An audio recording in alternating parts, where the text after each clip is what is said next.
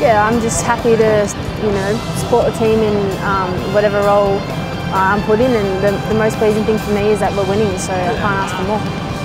No, not at all. I think, that game was a long time ago, and since then we've obviously built as a team, and, I think it's evident in the style of play that we're playing that we're just sticking to the game plan and, the principles and philosophies that have been implemented in the team. And again, it's a huge credit to the playing group tonight to score another 6 goals. No, I think you've got to treat every game equal. It's, that's part of our job, and as athletes, every single time you cross that white line, you want to win, and you go out with the same mentality.